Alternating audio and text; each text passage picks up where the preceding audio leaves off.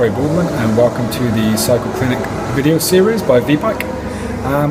Today I want to talk about bike geometry and the basics of bike geometry. So if you're buying a new bike or looking at getting an upgrade on an existing bike, this will definitely help you. Basics of the bike geometry. Okay, so you've got top tube here. There's a head tube. This is known as the seat tube.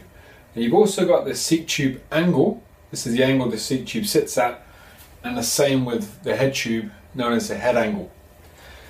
Now, most manufacturers actually measure this one here, the seat tube, as industry standard. Now that'll be a general 50 or 52 centimeter frame. I tend to disregard this measurement a little bit.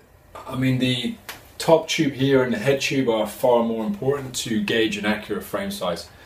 So this one here, the seat tube, what most companies measure, you're going to find that if that's shorter, it just means there's going to be more seat post exposed. If it's longer, less seat post exposed. Standover height can come into it, but it has to be extremely long to really affect most people.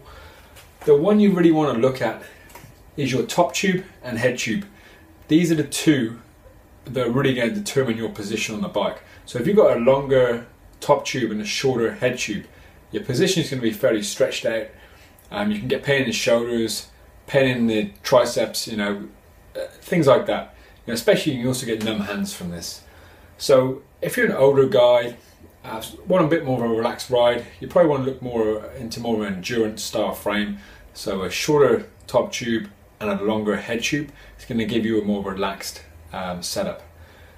Alternatively, if you're a young guy, want to be nice and fast, win some races, depending on your body type, your body geometry itself, you may want a longer top tube, possibly a shorter head tube.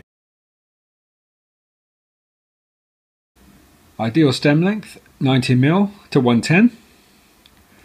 Seat post around 190 to 225 exposed is perfect. Overall reach is measured from seat to hoods, not just to center stem. This is a much more accurate measurement and allows us to get your contact points pinpointed perfectly.